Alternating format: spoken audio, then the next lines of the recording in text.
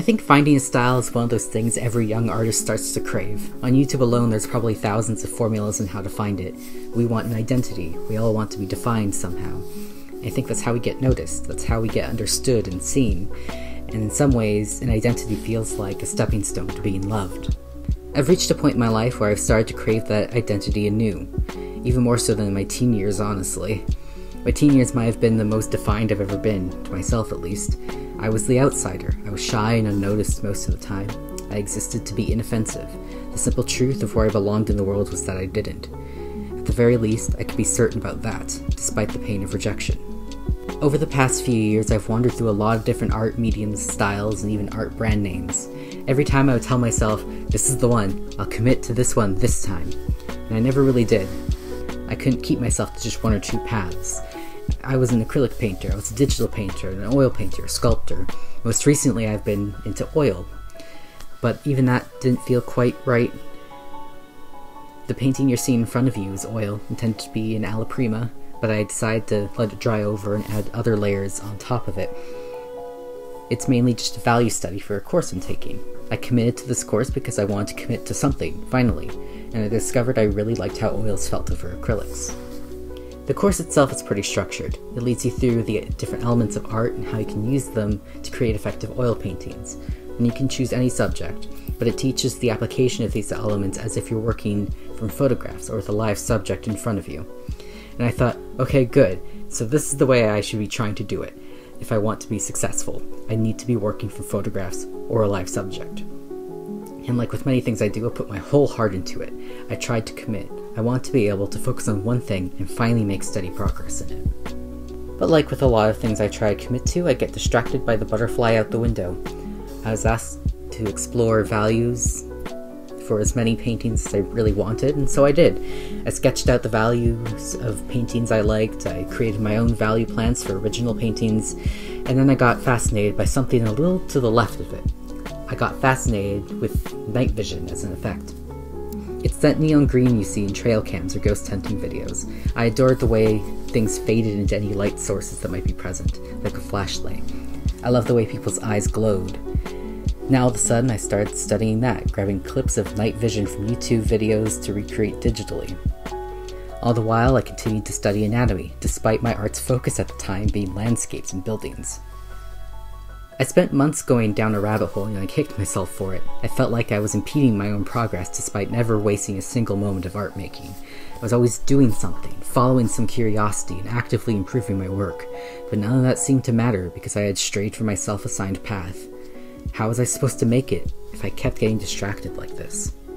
But really, this had nothing to do with how successful I could be. I was really trying to fulfill an emotional need for a creative identity. I wanted to be recognized for something as compensation for my hard work, to take a fast track to feeling like my work was valuable. And I didn't realize this was at the expense of my creative freedom. I really think a desire to find a style sabotages the ability to actually find a style. My inability to deal with the uncertainty of not having a style crept into every aspect of my work. I felt anxious and reluctant to try any of the ideas that broke the mold.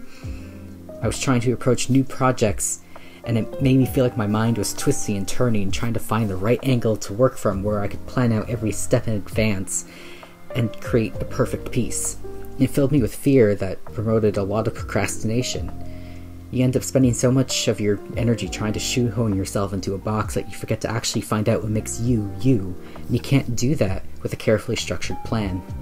The issue was never that I didn't have a style, though I do admit that would have helped me make art faster, but it would have limited me in the end, and that would have been a disaster if I didn't like where I was, because we tend to try to prove our identities correct once we have them.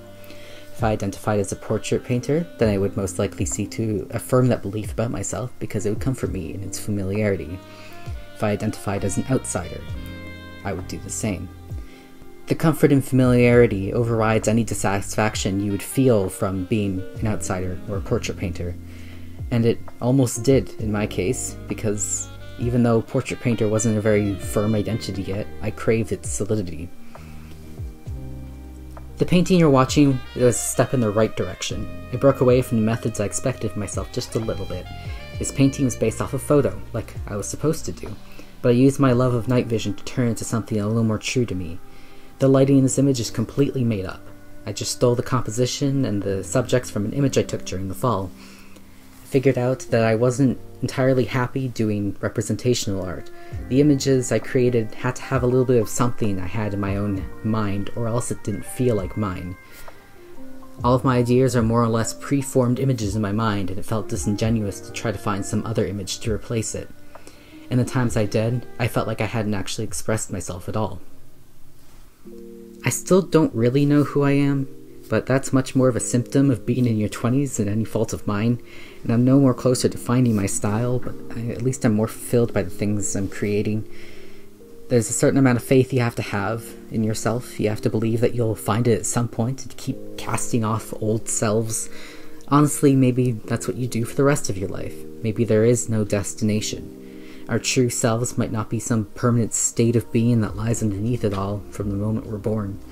Ourselves are probably just the experience of being in this specific intersection of being in this body at this moment in this exact location with all of your previous experiences combined.